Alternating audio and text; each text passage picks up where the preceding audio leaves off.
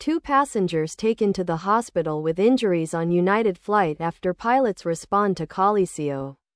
Warning. CNN. Two passengers on a United Airlines Boeing 757 flight from Newark to San Francisco were injured when the pilots responded to an onboard mid-air collision system warning, the Federal Aviation Administration said. Below are your comments. That's why I tell my passengers to wear their seatbelts. We turn on the seatbelt sign on takeoff, descent, turbulence, and anytime we feel it is needed, but my best advice is to keep your belt on as much as possible. Get up and go to the lav or to the galley on long flights. Also stretch your legs. OCC. See more.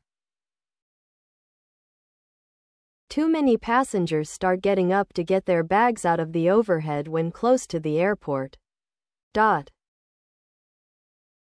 I have seen it way too many times. Always in a big hurry to hurry up and wait. You know it takes a while to taxi and get the door open, etc. But they want to try to be first. If I were a passenger on that near-miss collision plane, I'd rather get injured during an avoidance jolt than collide with the other plane. The pilot did the right thing. I'm sure the lawsuits will follow, but if that passenger was out of her seat at the time of death, and the seatbelt sign was on, that's just too bad. The seatbelt sign was on at the time of the incident and one of the injured passengers was out of her seat. Seems to be a reoccurring theme in these mid-air injury stories.